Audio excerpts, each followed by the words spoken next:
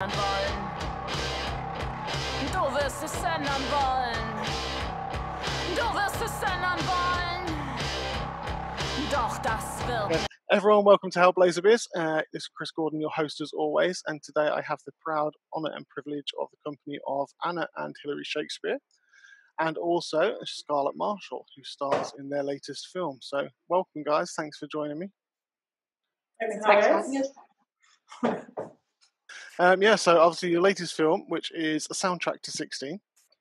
It's a good film. I've watched it. Like I said to you before, I did watch it this afternoon. I did enjoy it, and which we'll talk about that as well, because it's very, very good at bringing home how some things were for yourselves, I think. And I'd like to find out whether that's what we're going to go into, because I looked at it and I was watching it and thinking, that really rings quite true from my memory of a lot of things there as well. So it's great. So first things first, I mean, where did you come up with that idea?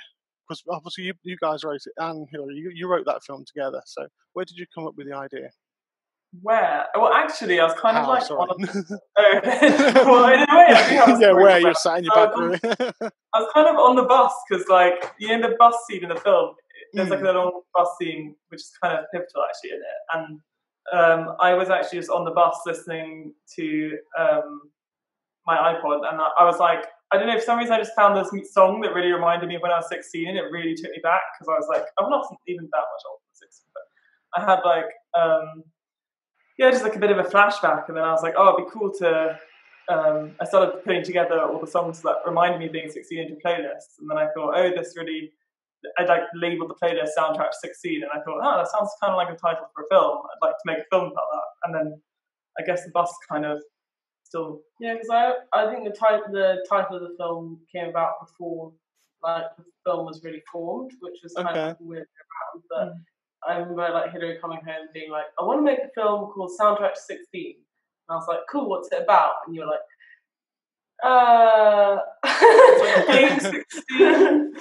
and then we kind of like, and then I just remember, you were kind of like, we put this in, this in, and this in, and then it kind of like took form a bit after that. But it started off all from that bus journey. Yeah, I guess I kind of had ideas for scenes, for things that kind of happened to us when we were 16 that I thought were funny, it would make good scenes.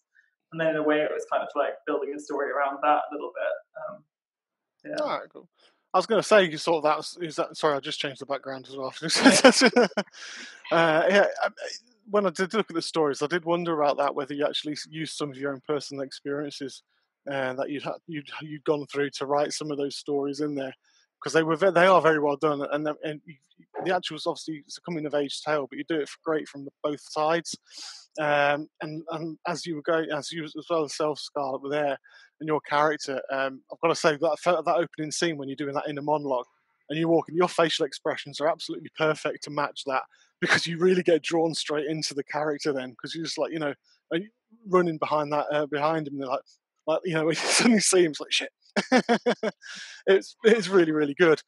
So I kind of, that's why any like personal experiences that you use to draw to sort of to write that the film itself. Yeah, I mean, all of it really is kind of drawn from either personal experiences or like friends' personal experiences. I mean, sometimes like they're extrapolated a bit, always like make this more dramatic. Yeah, than it or really like was. what would happen if this had gone really wrong? Yeah. I think. But I mean, particularly the scene where these like mean girls are really mean to Maisy when they have a sleepover and they like leave her out. Like that kind of happened to me. And they were there like, I used to like you this much, now I like you this much. Someone said that to me once, and I just like really went down in my memory. It's like quite a big thing. It seemed like as an adult, no one surely would ever say that. Like, I used to like you this much, and now I like you this much. Like, it's just so, it's like, doesn't even really, it just sounds stupid. But it's like when you're 16, I guess people do say that stuff, and that's kind of thing I wanted to get in, but like how teenagers act like that. It's funny if you're reading like Hillary's diary from back then, because we're like currently working on this TV show, sort of like semi-related about like 16-year-olds, and then we always like, oh, it's good to go back into like the headspace, and we literally found the entry from when that had happened. I drew a diagram for how much he liked me now, how much he liked me And what was kind of funny is that, like, in the film, they're like, oh, for reference, we like each other that much. But in reality, she liked each other, like the other girl, less apparently than she used to like me. So I was like, it's strange that she even said that. That's pretty harsh. It's like harsh to everyone here. Well, yeah, it is. I mean, yeah, that was a good scene. I mean, I saw that as well, and I was again, it was reflecting. So, from you, Scarlett, how did you feel playing sort of in that experience, in that role, in that scene in particular? Because it was quite. It was actually sometimes kind of hard to remind myself that it wasn't me. Like, we'd spend all day on set, and I'd spend all day having people being horrible to me, and I'd go home and be like, it is fine, you do have friends, it's not you. I think there was a day in particular where we were filming like so many sad scenes of you. It was like you eating sadly over a bin. It was when I ate the sandwich over the bin. Oh gosh, I can imagine. Yeah, it would be hard as well. I mean, that's ranked. I mean, I'm 16 was for me almost 30 years ago, but it was great because I think what the good thing about this film is it'll bring it out in everybody. I think everyone, there's part of this, each part of this film, there's going to be experiences that everyone would have had going, at that age. I think I can't remember sleepovers like that, but I do remember for boys it was something different. We used to get beaten up instead. The girls, I think the girls are very much more intellectually vindictive. If I can say that without I'm not sounding sexist. Yeah. I'm just saying girls seem to be very. Girl version of beating you up. It's just it's mentally. Yeah, they mentally destroy you. Whereas for me, I used to sit there and have to stay after school till 5 sometimes because it'd be like a gang of 20 or 30 of them just waiting for me at the school gates. God, so it does ring some little violin playing. Sorry, but I wish I prefer really. So it's kind of like it is very much like that, and you can draw those experiences, and that's what I loved about one of the things part of the film was that was really funny. Is the fact that you can actually draw back to your own experiences within it. Was that your kind of aim as well? Was to try and get people to imagine that?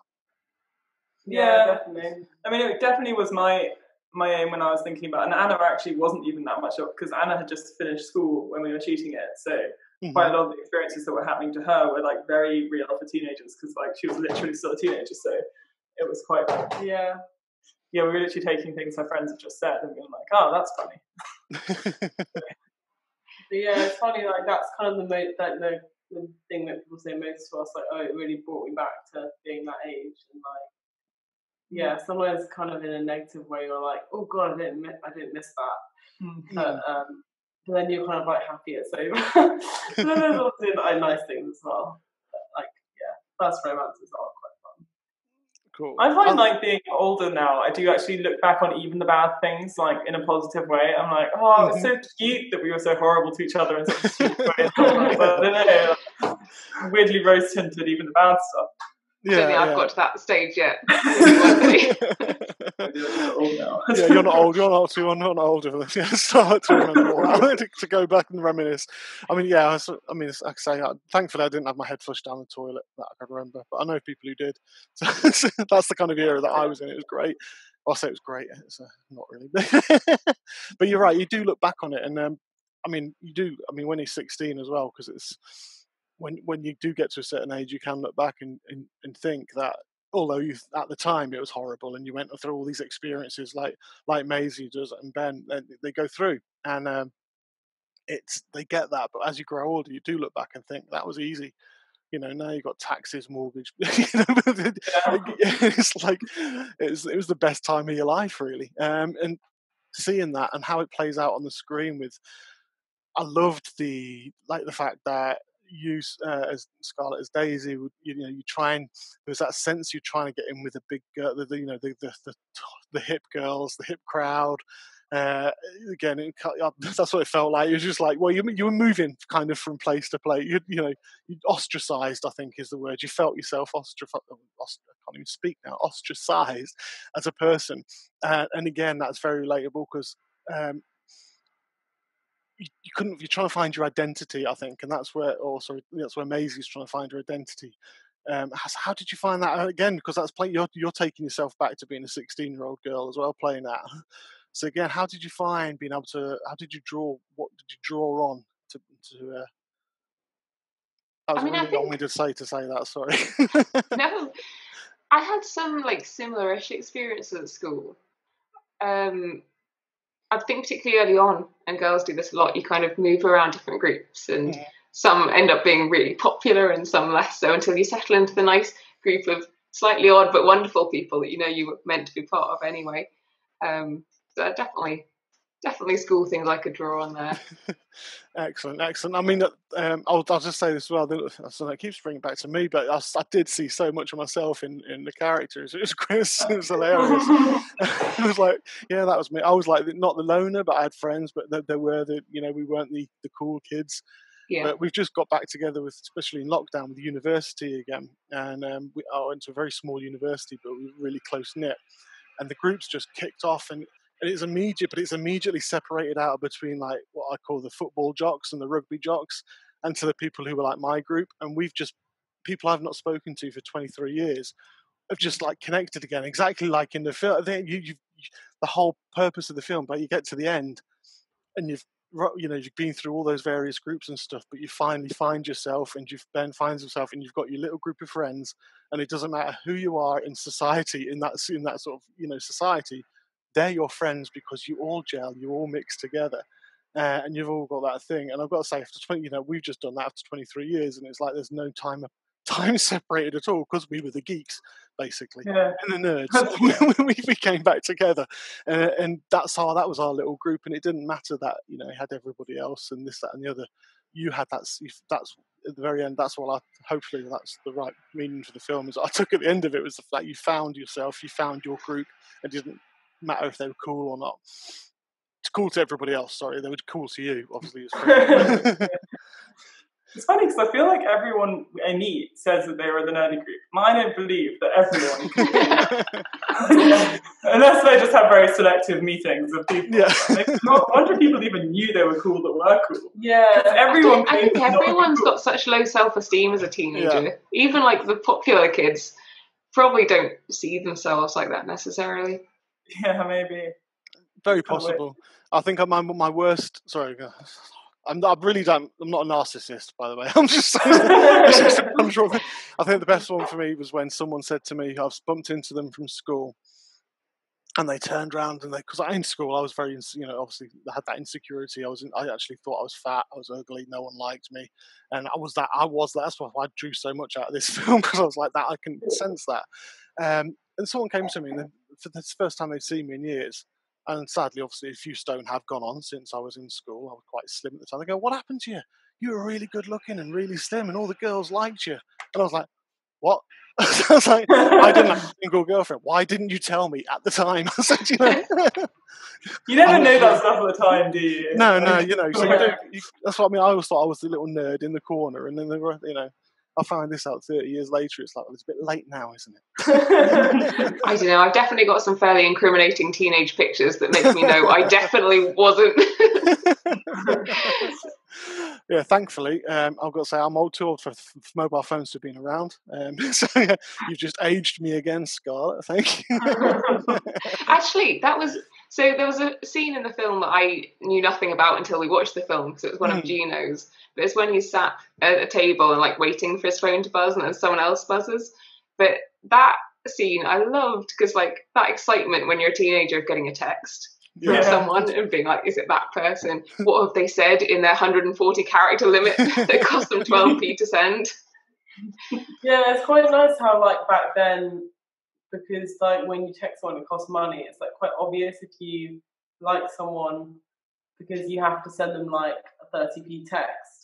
Like, why are you spending all this money if you're not? That's true. Having a real like text conversation really was quite a big deal then. Yeah, I know. And like, which text do you keep in your like inbox of 12 texts that you're allowed to? So true. See, I remember that, but that was university for me. For school, mobile phones weren't invented. Thank you. So,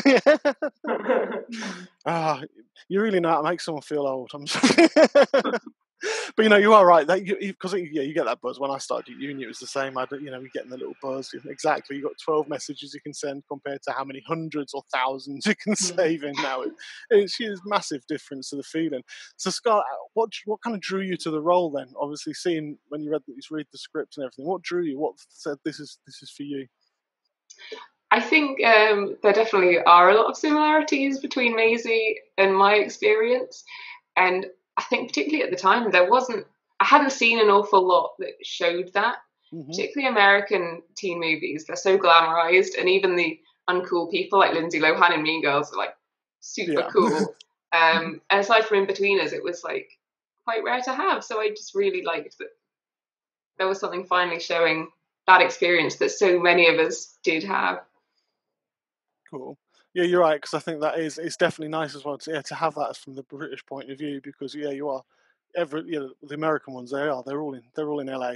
They're all like you're right, just like Lindsay Lohan, regardless of whether she's meant to be playing someone ordinary at school like everyone else. No, it's not going to happen. I'm not saying that you're ordinary, Scarlett, because that's just maybe you're not. It's fine, I'll just try and make you feel old again, if that's how we're going to play this. I'm just getting my revenge now. But yeah, you know what I mean. Yeah, so it's great to have that from a British perspective, because the lifestyle of someone growing as a teen in Britain is a lot different to that growing, I think, in America. But there are obviously similarities too. So, Hillary and Anne, you filmed this in London. Was there any reason why it was in London specifically, or is it just the fact that was for location? I'm just thinking about. I mean, I guess that's kind of where that's firstly where we were living at the time, and is where we were when we were like 16 anyways. And the school that we shot the film in is the school that we went to. All right. So it's so like accurate to our lives. And some of the houses were like our parents' house, our grandma's house, and stuff like that. So I mean, firstly, just practically, we had access to locations in London. Yeah. And it was just where it was natural to set it, because it's where a lot of that stuff did happen. So that's pretty cool. Again, it makes it very much more of a personal thing knowing that as well, knowing going through. Yeah, super accurate. I grew up in Watford as well, so it wasn't too far from London, but it's a lot different to Wales. I'll tell you where I am now. Excellent. So again, Scarlett, we've said that you've brought personal experiences that you had to it as well. What was the most challenging part, the most challenging aspect of playing Maisy for you? I mean, I possibly would say that it was staying positive sometimes when it can be such a sad role, particularly watching it back, and I'm a little bit older, so I feel like I'm watching someone younger, and I'm like, oh, that's really hard. And when I was there living it, it can be hard not to take it personally all the time. I think that was the hardest thing. Cool. I guess I know you've got a good way of making everyone else feel bad now. Luckily, Hillary and Anna were fantastic at keeping everyone's mood up and playing little games of articulate all the time. I had a great time. That's the thing, and that's what I think is hard about acting. I mean, I've only dabbled in it a little bit myself, so I'm not anywhere near what I'd love to have done. But most people I speak to who go into that always find it really can draw a lot out of you, because you can get so immersed in what you're doing and the role that you're playing, that it can be so difficult sometimes to actually separate and not go home with the same emotions. So what do you do to switch off? All sorts, really. Without going too personal questions, sorry. I don't know. I guess just I don't have an answer. Okay, fair enough. Maybe I don't. Maybe that's the problem. Yeah. Just you don't switch off. You're constantly on. Constantly. Yeah. I was going to say, when we were shooting, it was so intense. The days are quite long, and then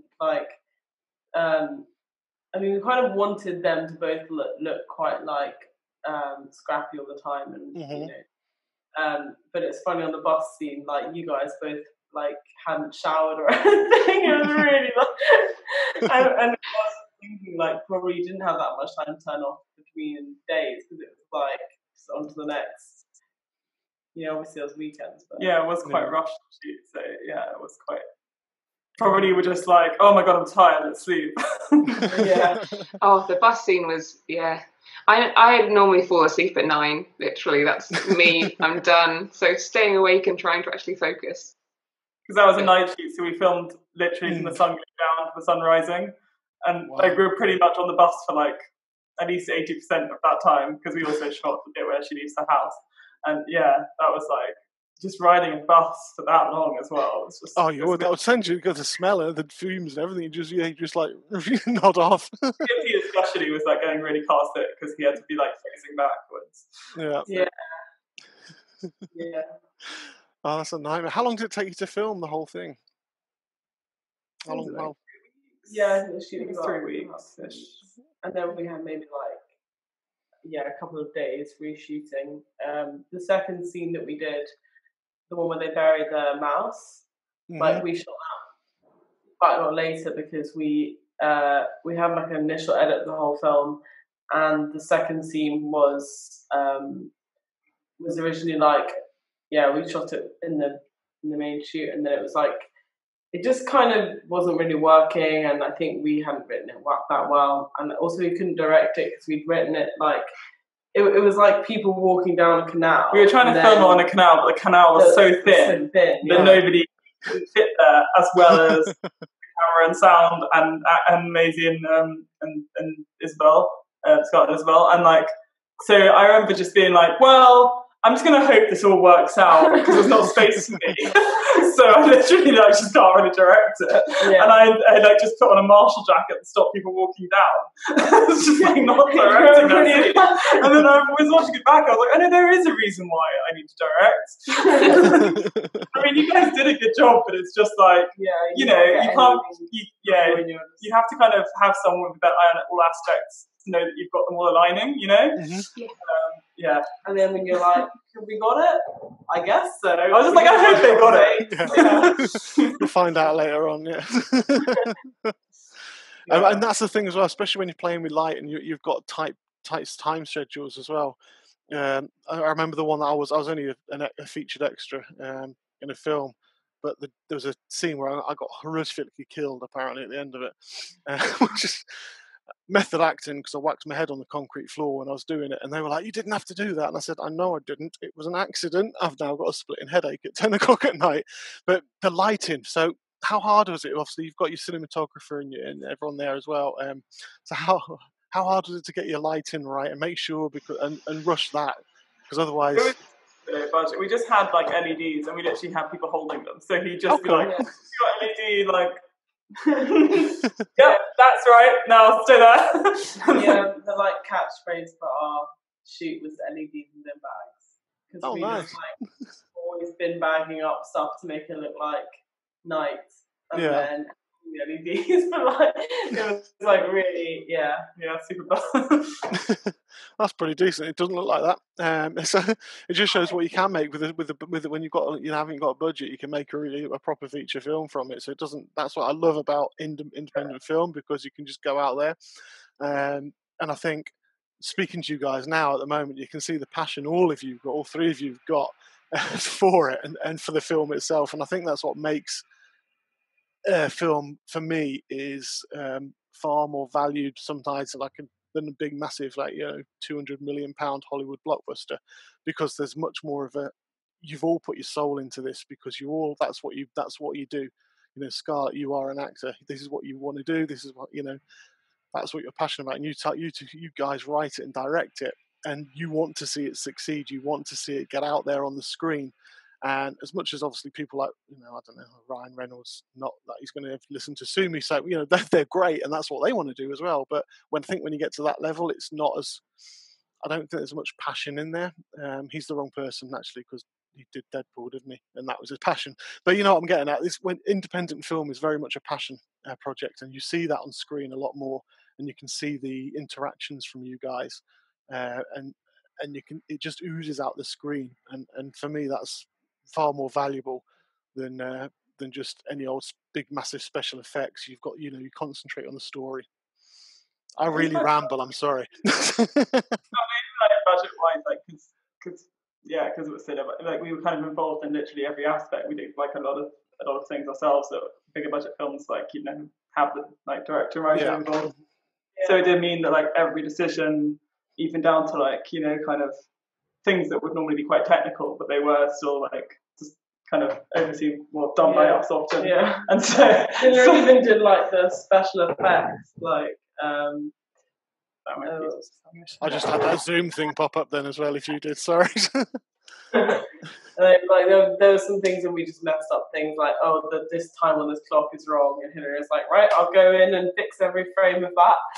Like, yeah, it's kind of funny you end up doing that, but yeah, we know the film far too well. Like, I think the amount of times we've watched it, I actually can't count anymore. yeah. Like, I can't, Especially if you could consider like frames of it, like not even just like beginning to end.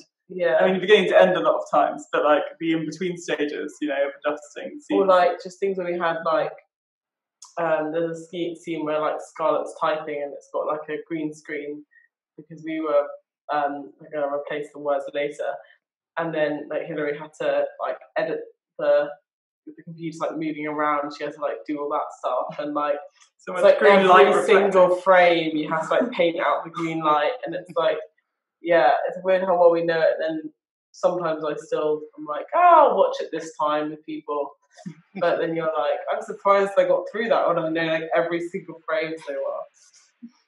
Yeah. Cool. It's definitely a passion project for you there, because if you don't. I was going to ask a question, but I don't think it's valid now, because I see how I was going to say, obviously, as sisters, for you working together and writing together. How's that work? How does that go? But you looking at you both, it sounds like it's great. But but as sisters, do you ever get that get that experience between? Yeah, we was like, yeah, it's funny because we live together as well, so it's like every day is pretty similar. Especially at the moment. Lockdown. But yeah, I think it's really good because there's always, I think if I was doing it alone, I'd find it really difficult because there's so much, like, every day there's like something that goes wrong, I think. But like sometimes you just feel like you're putting out fires a lot, and or like, you need someone to complain to, or like, I just think doing it alone would be so hard. Mm-hmm. So you just need someone who has your back. Like, I think even if I didn't have Hillary, I'd want to be in like a duo or something, just because I just don't understand people who do it alone. I'm like, how do you do it? Yeah, it's impressive. It's like this.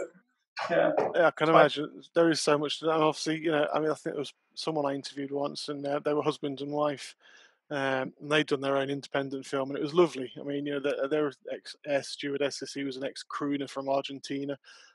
Quite good. But what you just said about having to do everything yourself, that's what they did, because they would, the film was called The Remake, I think, but they're actually everything, even the actress, so like Scarlett would have been involved in moving the set around because it was all in someone's house, like you said. So every single person was, the set, there was a set directors and everything in the set, and the props were all being moved around by everybody in the cast and having to be replaced as soon as they finished, and everyone was involved with it. And I think it's a nice thing. It's a great feeling to have then, and then seeing it on the big, seeing it on the screen and stuff. So.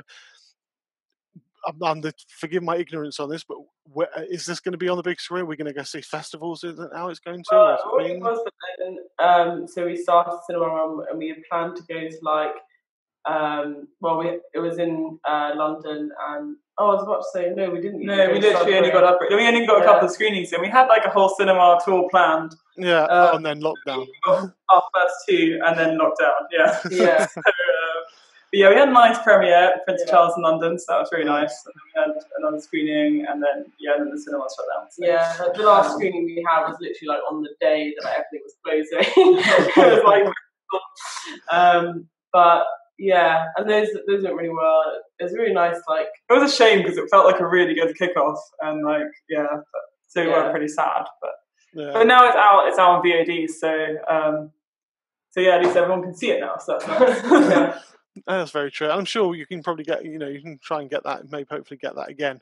Once lockdown's finished, you can, maybe try and get another set of screenings up there, because that would be lovely. Like 1 year anniversary or something would be quite fun. Yeah, that'd be pretty cool. How are you finding lockdown, Scarlett, as well yourself? Obviously, as an actor, how are you finding that? I'll just throw that in because it's 3 months. I mean, left. actually, luckily, I'm not an actor currently. I'm a student again. Oh, okay. So for me, it's not been too different from my life of sitting at my desk all day, every day, anyway. But it's I'm quite ready to go out and do things now, I think. Yeah. I've got to say that's what working nights, apart from obviously my my lockdown haircut, which I did myself last week. If you couldn't have told that, Well, I feel like I don't want to take full blame for this. I lopped off some random bits. Yeah, I have on my desk. I just have a pair of scissors, and it's like my thing that I do when I'm bored. I'm just like, see that video. It's like instead of browsing. So fair enough. Well, I got tired of I get a fringe, and if it gets too long over the ears and stuff, so I was like, right, Amazon clippers. I'm just experimenting and seeing just how bad this can get before I actually touch it with anything. Excellent. I mean, I was going to say for my job, it's the same as yours, Scarlett, for sitting there, because I just sit in my study now and just look out the window when I'm working, or obviously working, but it's no different to what I do anyway. So and I guess for you guys as well, it might be creative if you've been able to write some more. If you found, obviously, you've probably been working really hard on this. few weeks especially, like we were writing loads, and we it's nice being in the countryside as well because there's such good walks around here, and we just go for kind of writing walks. They are. Why did I don't know. we got a lot done on walks. Yeah, no, it goes like. No, it does work quite well actually, because especially when you're trying to, I don't know, it's quite good when you don't know quite what you're writing yet, and then you just talk about it the whole walk, and then when you come back, you're kind of ready. It's best when we go for a walk and we've got a problem. I guess if you write up until, and then you're like, I'm having a problem with this bit, let's go for a walk, and then by the time you come back, we've got so many things, so many ideas. So. Yeah. That's pretty cool. Very nice and creative. Yeah, it's nice and creative walks. I mean, I'm 400 meters from the sea where I am, so I've got that luxury as well, where I can go out. So I do feel sorry for people who haven't got that. There's people, who haven't got that luxury, but I can't. I'm not creative like that. I will go out and think, but I'm usually cycling with my son, so I've got him jabbering about Minecraft or something all the way, so I can't. But it's nice to have that. I mean, that's part of lockdown is. I mean, there's various things that go through your mind. You can actually create a lot more, I think, and think. So it has had its benefits. I think for that, as well as the huge downside, obviously, that cinemas are closed and everything. Almost creative arts are going have just closed down, which is the biggest shame of all. Have you guys ever done theatre work at all in your time? Anything with theatre? No? Okay. I get terrible stage fright. Do you? Yes. Awful. I don't know why films were fine, but theatre's I just don't know how people get up there and all those people. I think that's the difference with a film, because if you get it wrong, I think obviously when you've got the cameras, things you can redo it. Yeah. So I think when you're on stage, it can go cold. I did it years ago, and it was if it goes wrong, it goes wrong. I was doing Macbeth and smoking a pipe, and the pipe's tobacco. This is in front of 300 children because it was school kids when I was at university. I bit the pipe and the tobacco flew out, and we were right in the middle of all these kids who then obviously end up burst out laughing. And there's us doing this really big, very, very Shakespearean, detailed speech. With all these teenagers wetting themselves laughing around you because you just saw this thing just slowly fly out and go down. And then I sat on stage during the night guardsman, who's a comic character in a way, and I thought everyone was just laughing at the words that I was saying because it was quite comical. It wasn't. It was because I was wearing a night dress, and I've never worn one before, and I didn't realise that I was just flashing basically to the entire. Luckily, I had boxer shorts on, but so things like that when you're in film, you can edit out and redo. So when you're on stage, I can definitely get the stage fright bit because it's just you suddenly see all those people in front of you and it's quite. I think we really like as well the level of control you can have with film and I like being able to edit to be I think you can just change something so much and I think in theatre you're just giving up so much. And you can kind of do such subtle things with film as well. Like it's like, oh look, the way they move their eyes just then, like makes this whole other implies this whole other emotion. Yeah. And then it's like in theatre, I feel like so much of that must be kind of lost, or you just have to kind of hope that it happens every night as well. And yeah, you hope that someone captures it. Yeah, but I like that, especially when like an actor does something really nice, and you're like, I'm so glad I got that on camera, and then yeah, some of those things theatre, just can't you're be like, that's lost forever.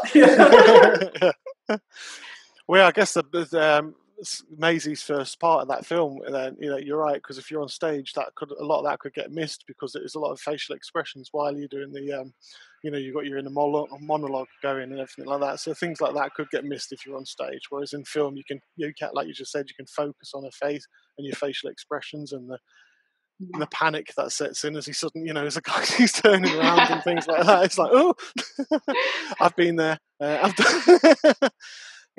Thankfully, when I was 16, obviously, you're not classed as a stalker at that age. When but it is, I think you can class Maisy as a stalker at that point. Yeah, you probably could have. Yeah. Actually, yeah, you're right. In that point of the story, I think, yeah, you genuinely were. But again, I mean, it's such a fun film to watch. As like we've mentioned a few times, the scene on the bus was great.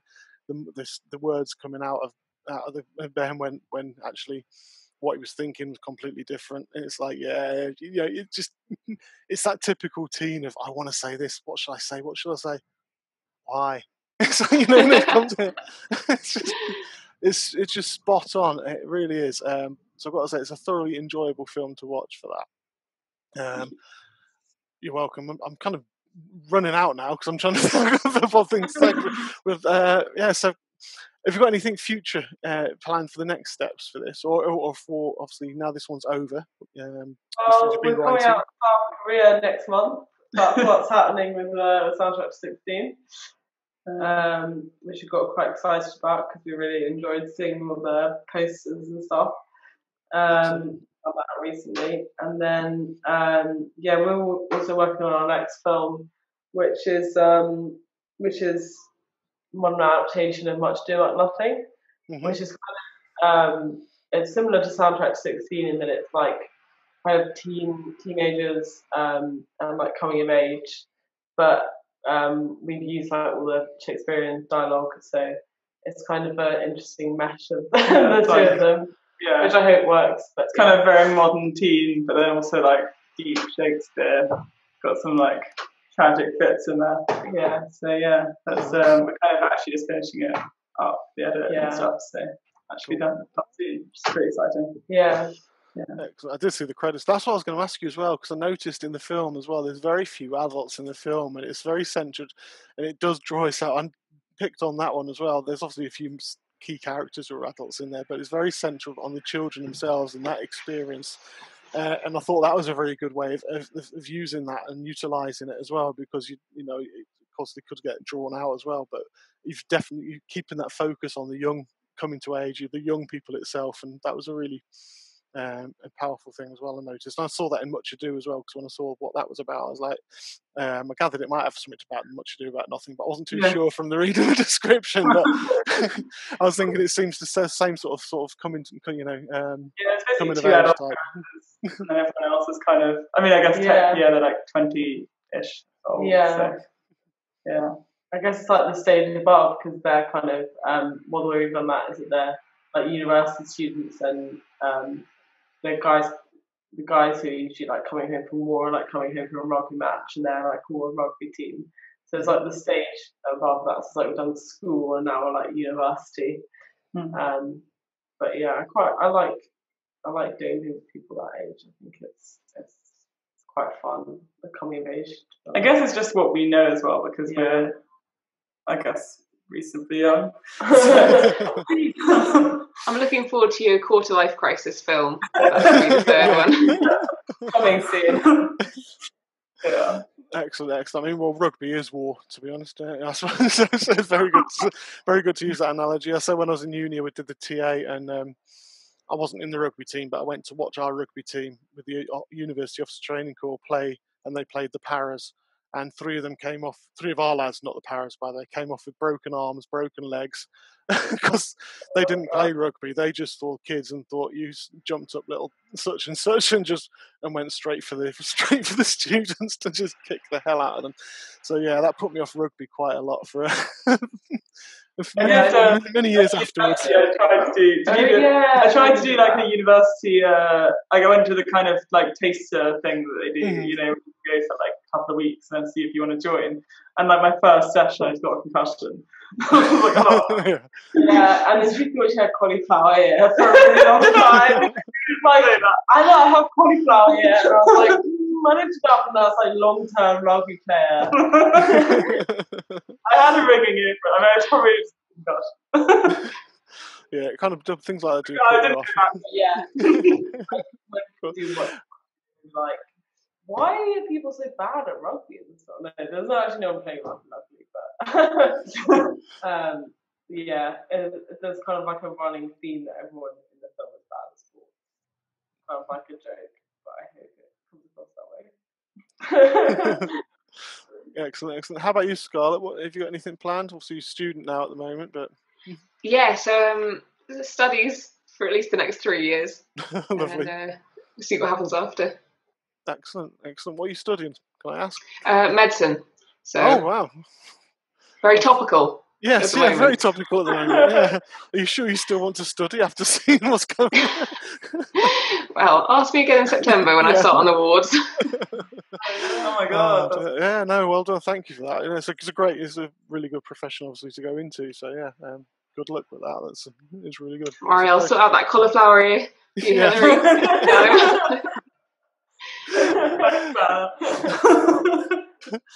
Excellent. As I wrap this up, there's one question I'm going to ask you, because this is a signature question of mine. It's got nothing to do with film. It's got nothing to do with anything. It actually came to me because one of my guests used to work. He was in Star Wars, but he's worked with Jim Henson for 30 years, the Muppets and stuff. So you're going to tell me now. You're going to be too young to actually remember any of these. But if you could have a Muppet created after you, what Muppet would it be and why? It's a great personality question. Until you turn around and say, I don't know what the Muppets are.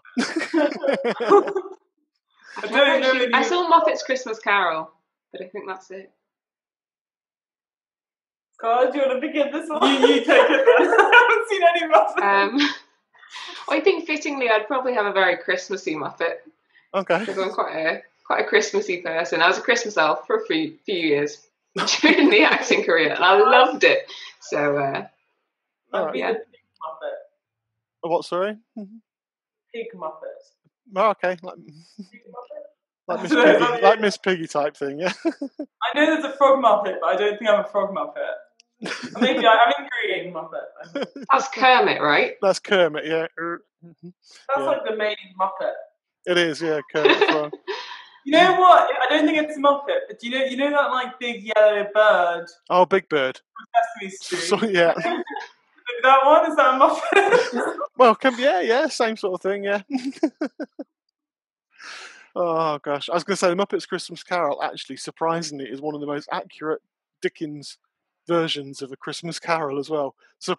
It is, yeah. It's very, very true to the original novel, which is strange considering it's a frog and an alien with a big nose and rats and stuff doing it. But it's become a tradition in our house anyway.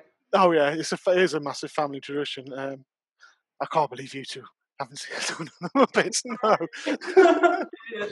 My boyfriend would be outraged.